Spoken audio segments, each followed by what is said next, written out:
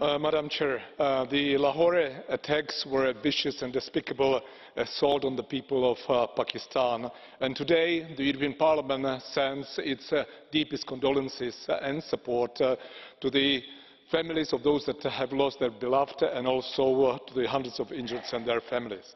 But unfortunately, this is only one more deadly attack of a long series, and there are no signs of improvement in the region. It is now urgent for Pakistan to face the reality and put an end to religious extremism and all kinds of radicalization.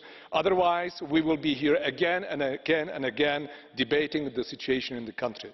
That is why we call today on the Pakistani authorities to further engage in the ideological battle with the extremism, with the fight against terror, but also to tackle social economic exclusion and ensure religious tolerance. But let's be clear, Pakistan alone will not succeed. We need a strong engagement of all regional actors and the international community to significantly improve counter-terrorism cooperation. Finally, we Europeans also have an important role to play. That is why we call today on Vice President Mogherini, the European External Action Service and the Council to fully engage with the government of Pakistan in tackling the threat posed by terrorism, and to further assist the government and people of Pakistan in continuing its efforts to eradicate terrorism and radicalism. Thank you.